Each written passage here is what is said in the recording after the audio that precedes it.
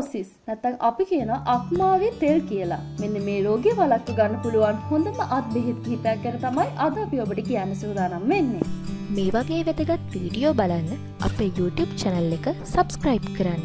කුඩා සේනුව ක්ලික් කිරීමෙන් අපි වීඩියෝ දාපු ගමන්ම ඔබට දැනගැනීමට පුළුවන්. ජීවිතයේ පැවැත්මට බොහෝ දේ අත්‍යවශ්‍යයි. අපේ පැවැත්ම සඳහා අපගේ ශරීරයේ බොහෝ ක්‍රියාකාරකම් සිදු කිරීමට අභ්‍යන්තර අවයව සිදු කරන්නේ මහඟු මෙහෙයක්. අක්මාවද එසේ බොහෝ කාර්යයන් සිදු කරන්නේ ශරීරයේ පවතින විශාලතම අවයවය නිසා. මේ අනුව සිරුරේ පැවැත්ම සඳහා අක්මාවෙන් සිදුවන කාර්ය බොහෝමයක් තියෙනවා. මේ සිදුවන ප්‍රධාන කාර්යයක් වන්නේ විස හරණය වීමයි. අප ගන්නා සියලුම ආහාරවල බොහෝ විස කොටස් ඉවත් කිරීමට උදව් කරන සේම එම විස කොටස් තැන්පත් කර තැබීමටද උදව් වෙනවා. විස තැන්පත් වීමේ හැකියාව වැඩි වීම නිසා අක්මාව ඉක්මනට ලෙඩ වීමටද පුළුවන්. රුධිරය නිෂ්පාදනය සඳහාද අවශ්‍ය ප්‍රෝටීන කොටස් නිෂ්පාදනයට දායකත්වය ලබා දීමද අක්මාව සිදු කරන තවත් කාර්යයක්. ශරීරයට අවශ්‍ය ගුණදායක කොලෙස්ටරෝල් නිෂ්පාදනය කිරීමද සිදු වෙනවා. මේ අනුව සිරුරේ නිසි ක්‍රියාකාරීත්වය සඳහා අත්‍යවශ්‍යම අවයවයන්ගෙන් එකක් තමයි අක්මාව කියන්නේ. අක්මාව නැතිව ජීවත් වීමටද නොහැකිය. ඇතිවන රෝග. අක්මාව අත්‍යවශ්‍ය අවයවයක් වන බැවින් ඒ සුරක්ෂා කරගත යුතුයි. ආරක්ෂා නොවීම නිසා ඇතිවන රෝග බොහෝමයක් තිබෙනවා. මේ සඳහා විශේෂයෙන් බලපාන ලබන්නේ අප ගන්නා ආහාරයි. අක්මා රෝග දුරු කිරීමට ජීවන පැවැත්ම නිසි ලෙස ගෙන යාමට වෛද්‍ය උපදෙස් මත ක්‍රමානුකූලව සකසා ගත යුත්තේ අන්නේ නිසයි. රෝගී වූවන් හා නිරෝගී පුද්ගලයා නිසි වයසේදී මේ සඳහා අවශ්‍ය වෛද්‍ය උපදෙස් මත තම ආහාර විහරණ රටාවල් පවත්වා ගත යුතුයි.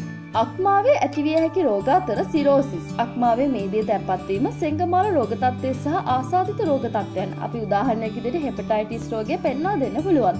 ඊට අමතරව අක්මාවේ එන්සයිම් ක්‍රියාකාරීත්වය ඉහළ යාමද සිරුරේ නිසි ක්‍රියාකාරීත්වයට බාධා පමුණවනවා. එවිට අක්මාව ලෙඩ වීම නවත්තන්න බෑ. බලපාන්නේ මෙන්න මේ හේතුයි. මේ සියලු දේටම විශේෂයෙන් බලපාන්නේ අප ගන්නා තෙල් අධික ආහාර හා මත්පැන් පානයයි. එසේම පිටිබහුල ආහාර ගැනීමද මේට බලපාන තවත් විශේෂ වූ හේතුවක්. ඇතිවන රෝග සඳහා ගත යුතු ඖෂධීය ආහාර. මේ සඳහා විශේෂ කැඳ වර්ග පානය කිරීම යෝග්‍ය වෙනවා.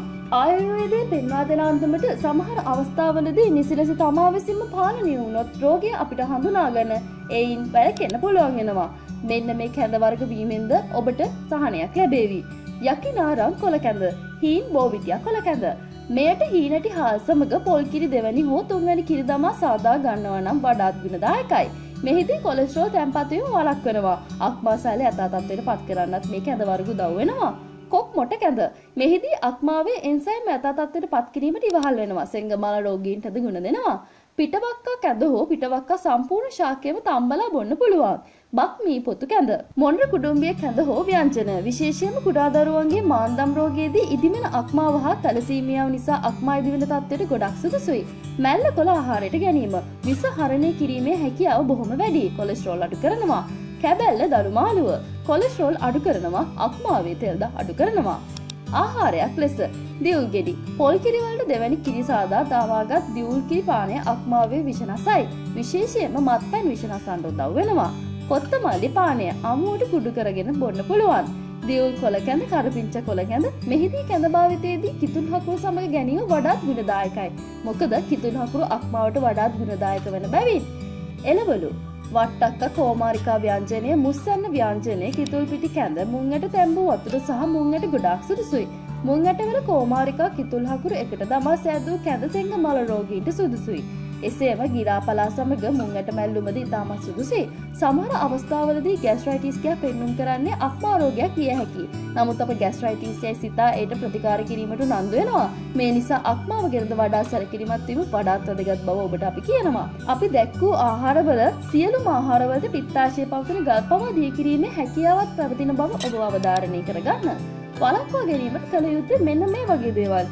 අපි සඳහන් කර සියල්ල ඖෂධයක් හා ආහාරයක් වන බැවින් එදිනදා ජීවිතයේදී නිරෝගී පුද්ගලයන්ටද භාවිතා කරන්න පුළුවන්. ඒ තුළින් මෙවැනි රෝග වළක්වා ගන්න පුළුවන්.